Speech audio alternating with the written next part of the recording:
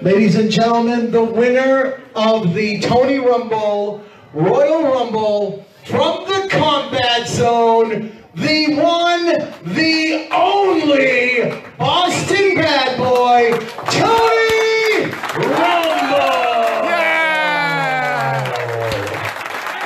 Thanks, Paul.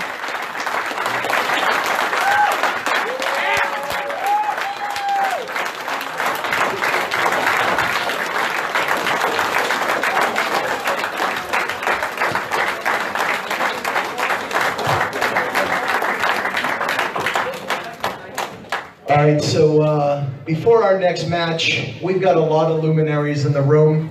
Got a couple more matches for you guys, but there are a lot of guys that started with Tony Rumble, that progressed with Tony Rumble, that went on to big things because they worked for Tony Rumble. So with that in mind, I'm gonna pass the microphone over to the man right here to my left, a kid that walked in 1994 as one half of the Cash Money Boys, the original Cash Money Boy, Vinnie CaPelli, ladies and gentlemen. Hey!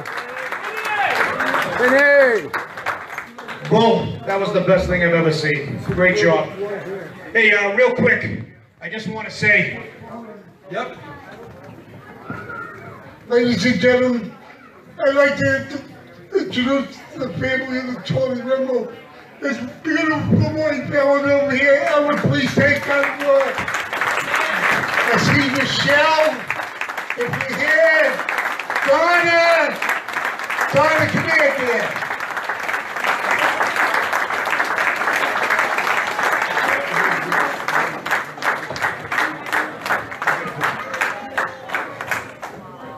Holy shit, that's Donna. This is Tony's beautiful Donna.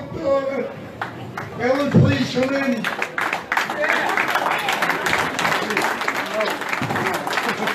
I post her video on my Facebook page. And I also forgot Tony's grandson, Hunter.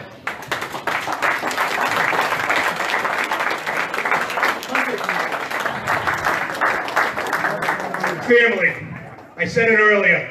This man right here has been with Tony how many years? Too many to count, probably Tony would say. Tony's best friend. Donna, Ellen, this is Tony's best friend. Best man at his wedding. Thank you for helping keeping this thing alive. It has been amazing. I just want to say, for myself, 25 years ago, Rich, I met you. We got it, right? I had the pleasure of walking out, breaking into the business thanks to Tony. I had the pleasure working with that man right there who we're going to call into the ring. Knuckles Nelson, please come to the ring. Erich Sbraccia, please come to the ring. Trey, please come to the ring. Via Knuckles, Wakefield, Melrose, we're a Tewksbury. Everywhere. The original Cash Money Boys, the Brotherhood. The only Brotherhood. The only Brotherhood. We also have in the audience tonight, Sheldon Goldberg, please come in.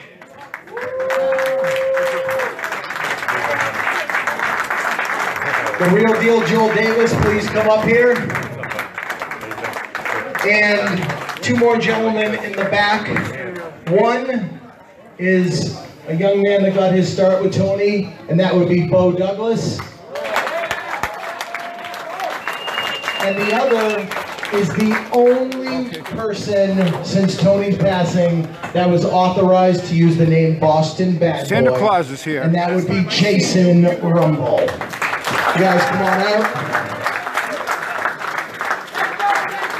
And we all know what I meant when I said there's only one Boston Bad Boy, but Jason, you were very fortunate enough to be given the opportunity. Beau, we're going to let Beau Douglas speak first.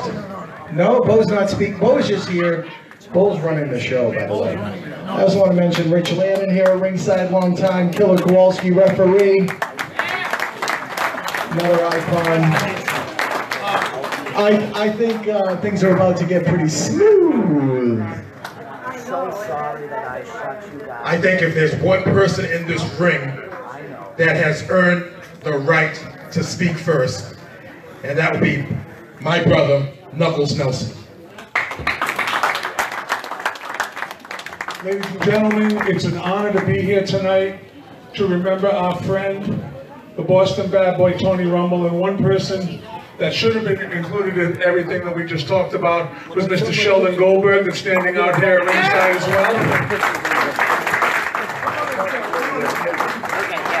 And the one and only thing that I'm going to say is we are Boston born and Boston bred, and we'll be Boston bad till we're Boston dead.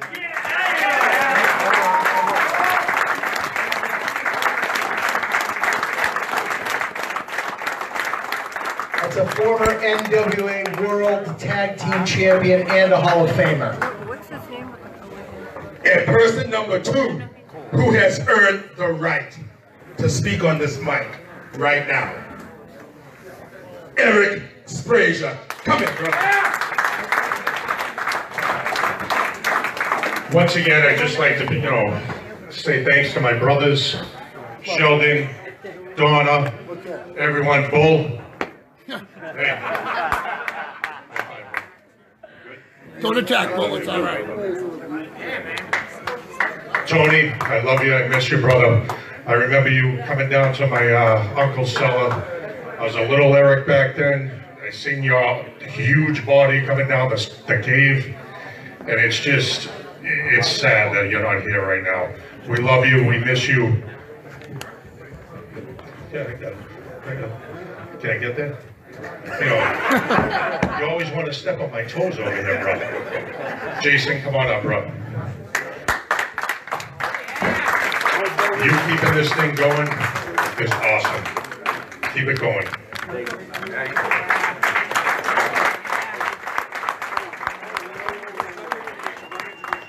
Ladies and gentlemen, the Boston bad boy, Jason Rumble. Yeah! Wow. Since mid-August, I really had planned on Beau orchestrating a lot of this stuff because my life has took me 6 hours north.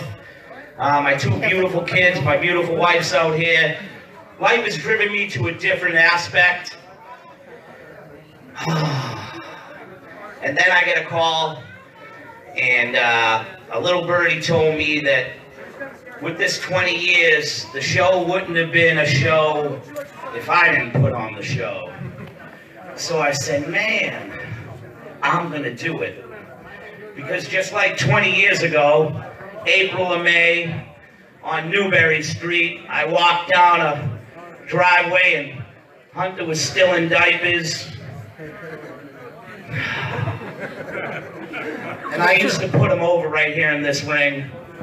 He was already getting victories at 1.5 years old, just like my son's out there getting victories at 3 years old. And I just remember that day, going down the driveway, and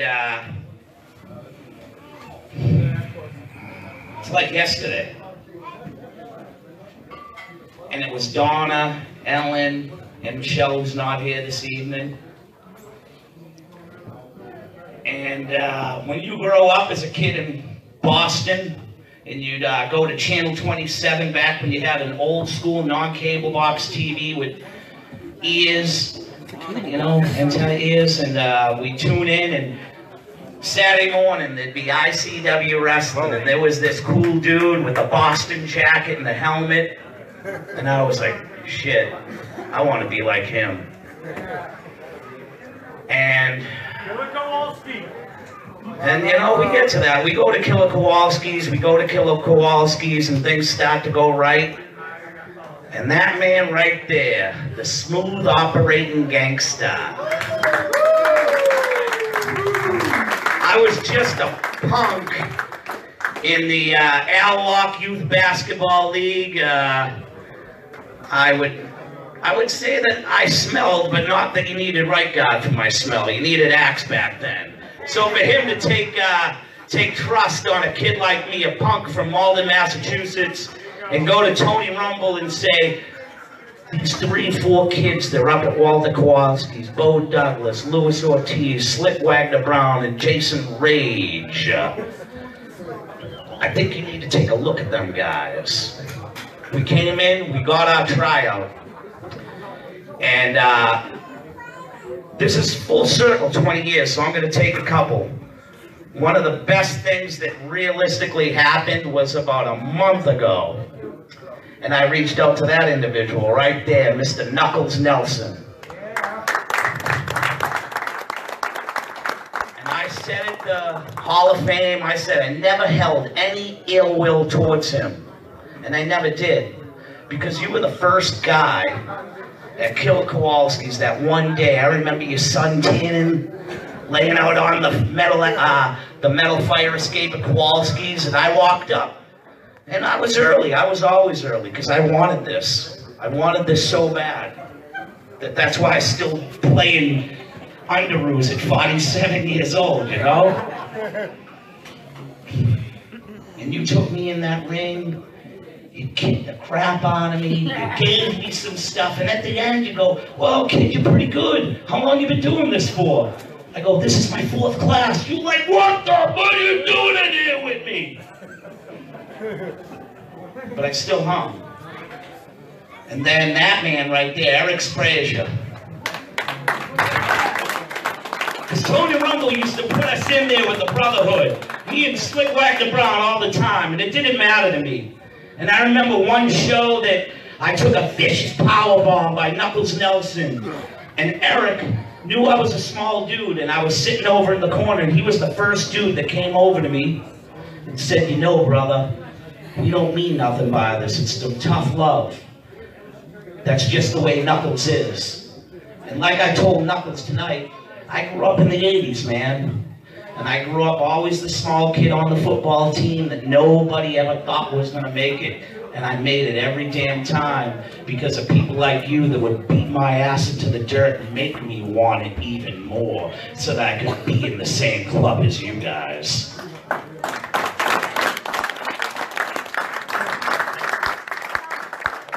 I'll wrap it up. If I didn't have this family right here, -1, I wouldn't have met my wife. Where the heck's my daughter? She's with my daughter. And there's my lovely daughter, Jalen. And there's my boy, JD.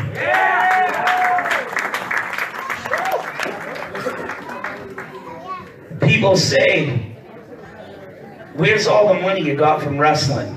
Man, I'm a freaking millionaire. Because I got that family, I have this family that supported me all the way through and made me get all the dreams I wanted. When I was a kid, I wanted to be the quarterback of the Dallas Cowboys or a professional wrestler. I didn't get the quarterback of the Dallas Cowboys, I got the professional wrestler. But the third thing that I always wanted, and I ended at this, is I always wanted to be better than my old man, my real dad, not my Tony, if he was alive, man, that dude is cool as ice. He was like the Fonz, as Pat Doyle would say.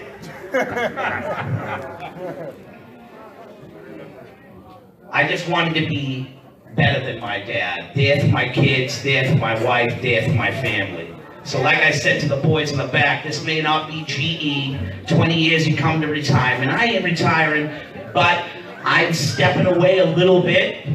Beau Douglas has a great school going at the Belltime Club in Wakefield. I'll still continue to wrestle somewhat, but my days realistically of promoting are coming to a virtual end because I have a great life. I haven't been Jason DellaGatta for over 22 years.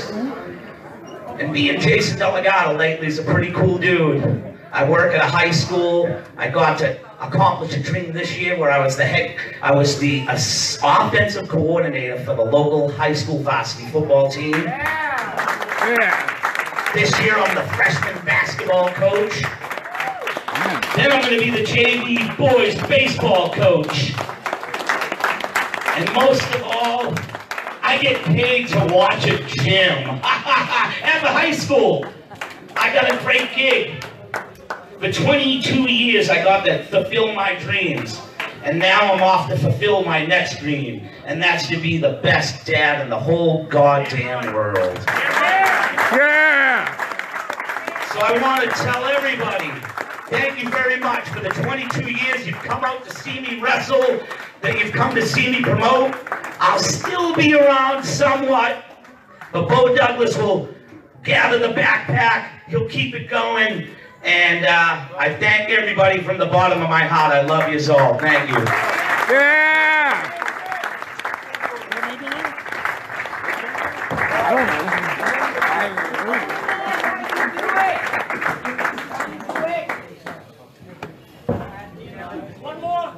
While we have this moment, there's another brother, I don't know why he's not in this ring.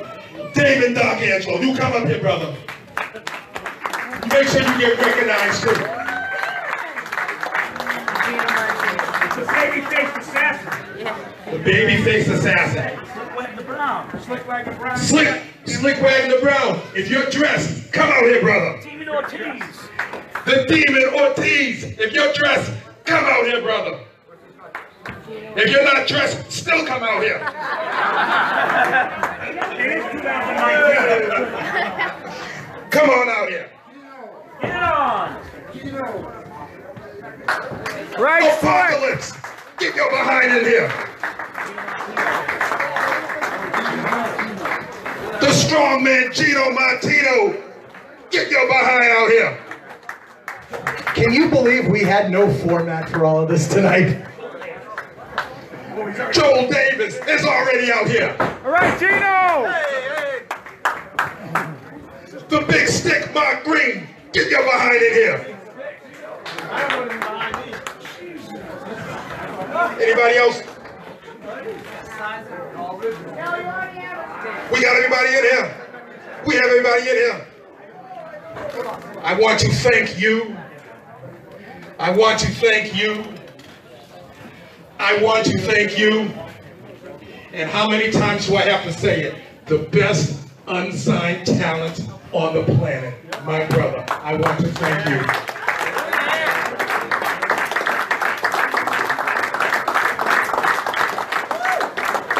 So this has to be said. This is for Tony Rumble, who is the leader, the founder, and the president of the Brotherhood.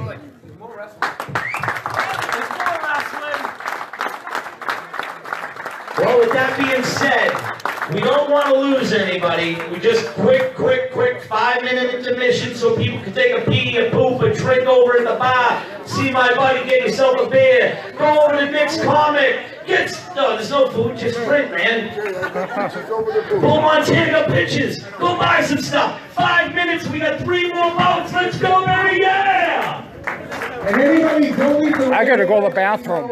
Baby Betsy, can we get a picture of everybody up here in the ring, please?